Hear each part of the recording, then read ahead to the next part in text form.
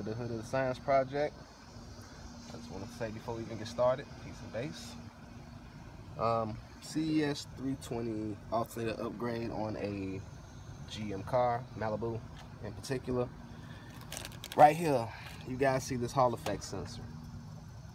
Well, first we're going to start this video with if anybody is having issues after installing an upgraded alternator, or if they did a big 3 upgrade on a stock alternator. If you do a big 3 upgrade and you run grounds, extra grounds from maybe the alternator casing or the engine block in this case, upgrading these wires here, chassis grounds, you want to make sure you loop your wires through this, run them through this Hall effect sensor. It's a tight fit. I was able to squeeze this 2-aught welding cable without the crimp on there. You can't crimp it and then squeeze it through, it won't fit. But oh yeah, no, I gotta get some shrink on here and I need to label it, but that's gonna come, y'all, that's gonna come. But basically I saw a huge difference in my voltage. The alternator actually works a lot different now. I can actually feel it when it kicks in, when I pull a heavy load off my electrical.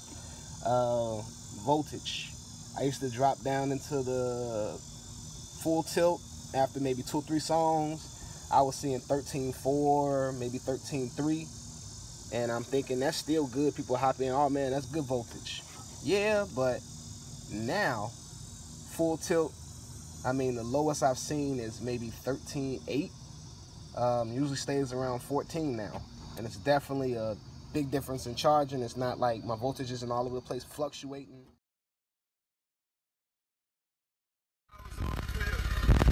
Should've told you I was over there. Circle came in 3 bucks. I'm full of so much credit, need a deep talk.